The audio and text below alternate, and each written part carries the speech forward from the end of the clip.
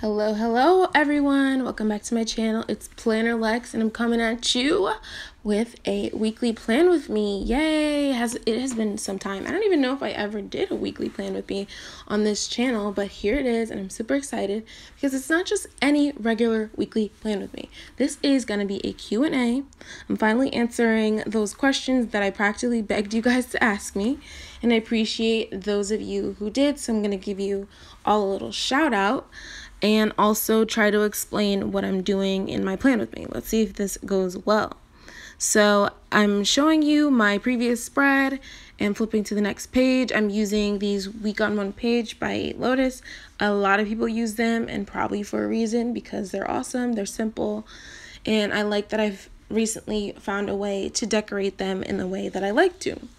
And speaking of decorating, the first question comes from Rosie at Rosie's Planner, who also has an Instagram, by the way. So if you haven't checked that out, please do. She's an awesome, sweet planner girl who has such an amazing heart and collection of planners. And yeah, so she asked me, do you back plan? I almost said black plan, and yes, I do, because I'm black.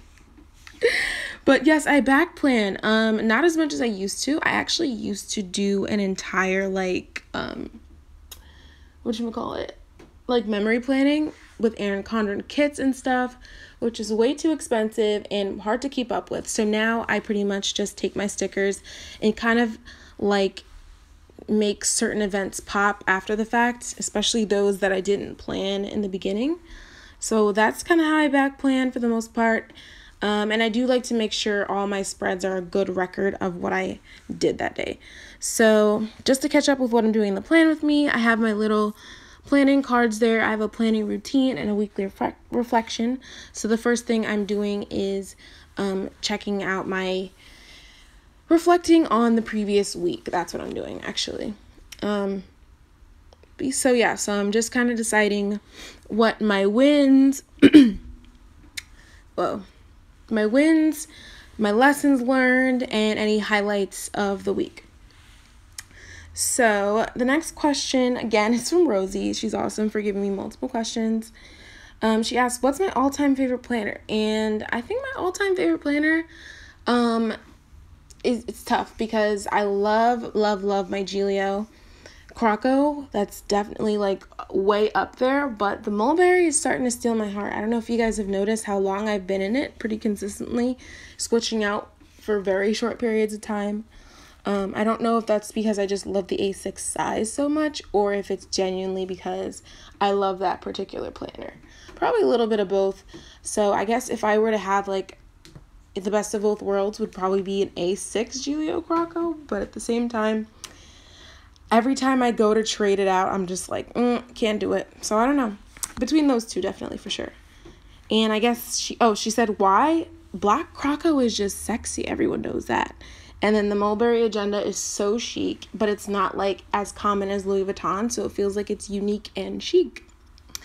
Where am I in this plan with me, though? Looks like I'm starting to... Oh, no. It looks like I'm still reflecting on the week, so...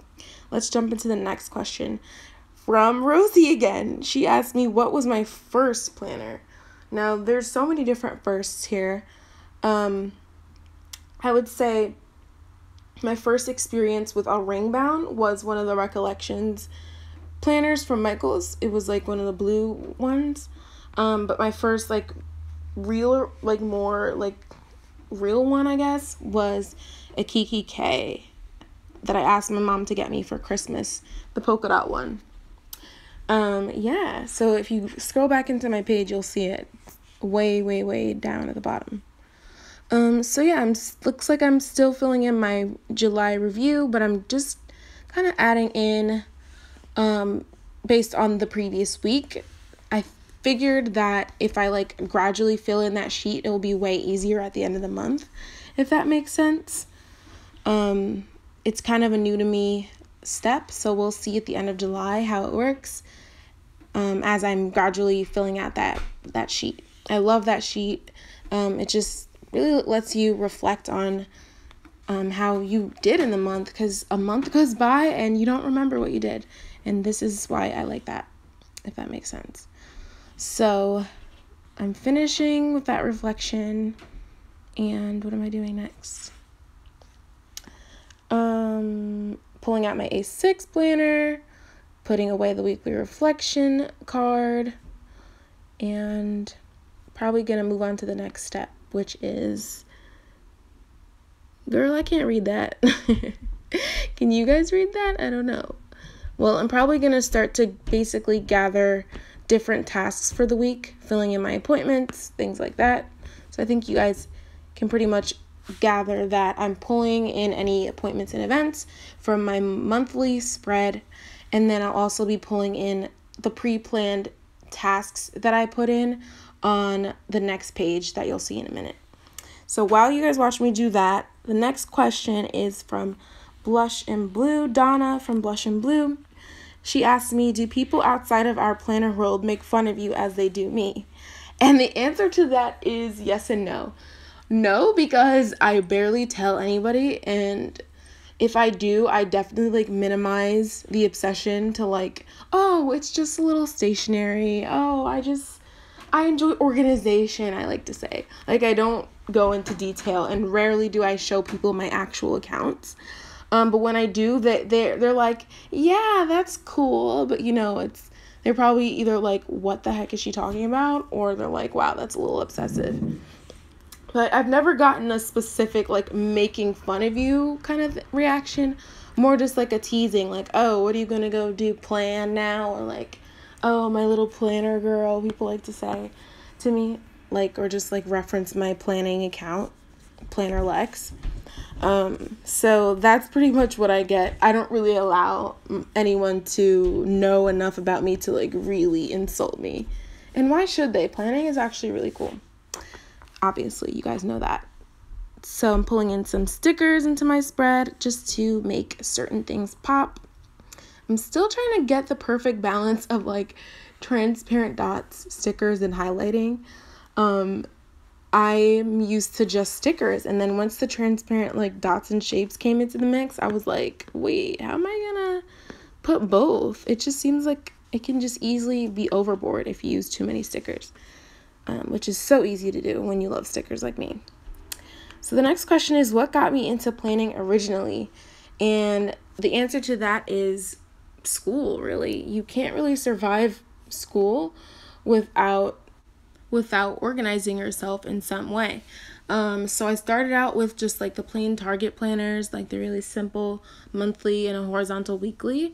And then once college hit, I was doing lots and lots of research on dorms and basically how to survive college because I was super anxious about it.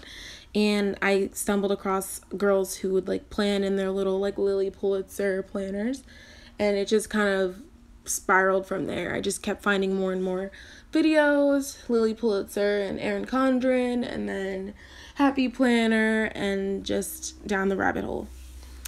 And now look at me. So adding a few more stickers here and there, keeping it simple.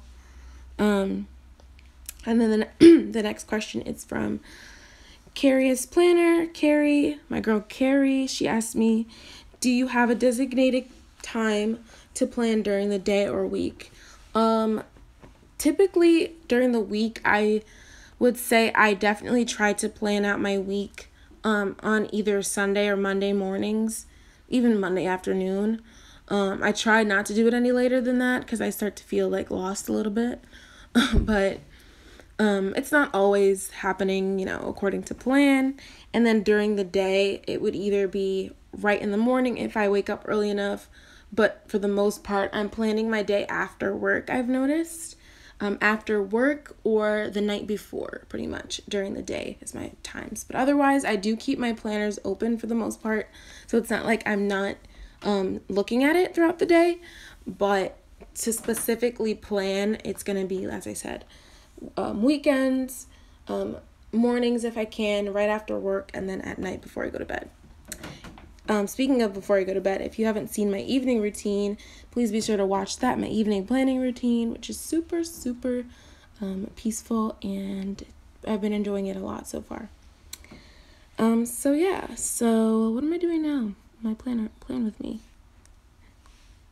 kind of hard to juggle this, but I enjoy the option of a voiceover. So it looks like I'm still just filling in my important dates, important events and such, and gonna answer the next question, which is, what is your favorite planner size and why? From Sonia at Just Your Average Planner Girl, who also has, Just Your Average Planner Mom, who also has a YouTube channel. So be sure to check that out as well. My favorite planner size is definitely like becoming A6 really fast. It literally combines the best of like all the other sizes. It's just cute and small, like pocket. Hold on. I'm actually adding a couple stickers from the planner spot because I can't not have decorative stickers in my spread. So I've just been covering up the memo area with my little stickers, and also the priorities area, and then maybe adding like a smaller box throughout the week. I find that that's just enough stickers to satisfy me without being too overboard. So back to my favorite planner size. A6 is like cute and small, like pocket, but pocket I could not write in, especially because I'm left-handed, so I gave up on pocket. So it's like pocket, it's like personal in that it's like big enough to write in and also portable. So it kind of has that aspect to it of a personal size, but personal size is also hard to write in because the paper size itself is very narrow. And then it's also really cool, compatible with like the A5 planner because it is, you can scale it up and down to A5. So it kind of has the same, I like to say, proportions as an A5 sheet of paper.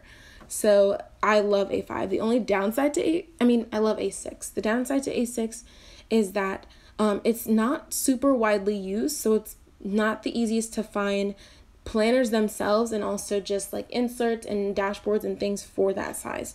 That's the only downside. So you might have to do more research than you're used to or do some DIYs and things like that. So just to backtrack a little bit, I used Undo to pick up a sticker. If you don't know about that yet, it is like this liquid that just magically takes off stickers, the adhesive off of stickers, so that you can still reuse them and pick them up without tearing your paper. So if you're a sticker user and you mess up a lot, highly recommend investing in that. I think it was like $7 or something, and I've had it for over a year now. So now I'm pulling in my tasks from that July overview that I said. Again, if you haven't seen my monthly planning routine, you got to go check that out because that's how I pre-planned my week. So as you can see, I'm pulling in the tasks from week 2. And that takes so much of the headache away of trying to figure out what I want to do in the week. Saves so much time if I've already pre-planned it in the beginning of the month. So I'm doing that, and then I'm adding in some like not like negotiable. So let me backtrack a little bit. I'm putting non-negotiable tasks onto the week on one page insert itself, and then I'm putting negotiable tasks onto this sticky note just in case they don't get done. I like to have options. I like my tasks to be dynamic because I tend to be overambitious sometimes, or things just aren't mandatory. Like it's not mandatory that I do a pedicure this week. It's something I want to do, but if it doesn't get done, I'm okay. And that's why I'm putting it on a separate post-it note. So if I get it done, great. If I don't, I can always move the sticky note to another page. So I'm doing that. And then the next question comes from Shajarena. I think that's how you say it. Maybe Shaharena. I'm not sure. One of those. But she says, or asks me, how do you stay consistent with your planning system? And I'm no expert on consistency. It's actually my word of the year. I'm really trying to work hard on being consistent this year, but it's tough. I tend to rely on motivation and inspiration to get things done, but sometimes you have to just have grit and persistence. But for my planning system, I guess the best thing to do is just keep it fresh. Don't be afraid to change things as needed. I like to make sure my planners themselves are visually appealing to me so that I want to look at it regularly. And having routines is really helpful as well, so you don't have to like rely on your memory to know, okay, usually I do this step and then this step and this step. There's no room to forget things to fall through the cracks if you have it written down somewhere. And it's just kind of fun. I just try to keep it fun, light, simplified, and make sure things can be as dynamic as possible for the most part. Whether it's changing a cover, or changing deco out, updating my routine, which is something I actually need to do soon. Yeah, that's what I do. So it looks like I just checked out my content. No, I was looking at my inbox, pulling tasks from my inbox, and just adding a few more tasks that I might want to get done this week. And looking at my content planner, trying to see if there's anything else I might need to add. What else am I doing?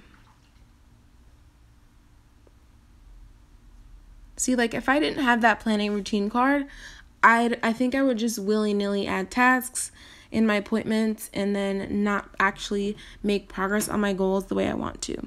So it looks like now I'm checking my work section to see if there's anything that needs to be updated and added to my spread. Now I'm adding the dates, which I kind of realize I hate doing. I hate adding dates, so I do prefer dated inserts actually. But I'm just using those ones up until I run out, as not to waste any paper. Things like that. I'm also kind of interested in trying another weekly spread, but I think I'll wait until I switch back to personal to do that. So I'm adding in a work task onto Monday, and let's see.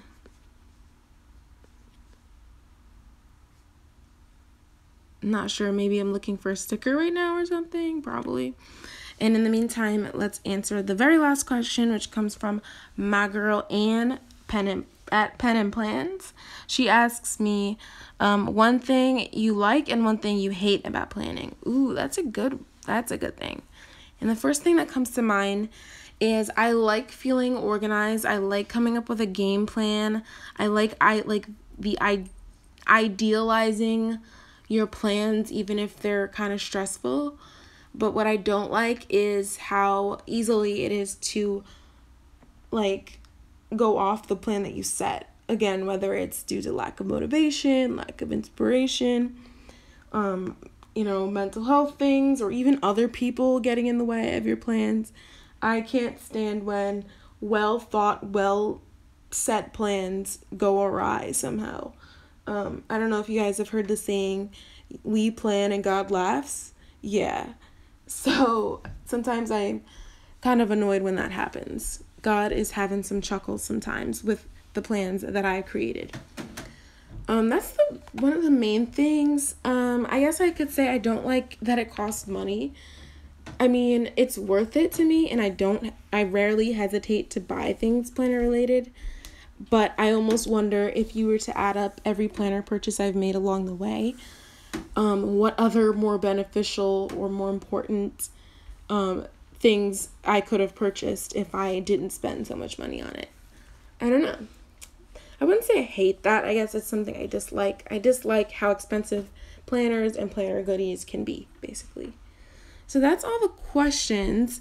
And I guess I'll just chat and walk you through the rest of the plan with me.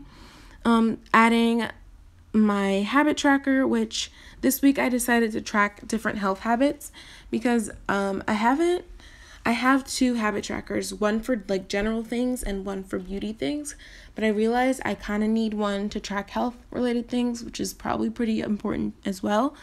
So I'm just going to do it on a week by week basis until I have a new month to set up a new habit tracker. So I'm just tracking a couple things, and that's what I like about adding this extra sheet between my week on one page, is that I have room to take notes, to add sticky notes, things like that. So last but not least, I grab a mild liner and highlight the current week that we're in with the sticker that I have at the top, the like a monthly kind of thing. And I did it to match the sticker that I have. And that's the end of my spread. I hope you guys liked it. Hope you enjoyed this Q&A weekly plan with me. Like, comment, subscribe. Love you guys. Bye.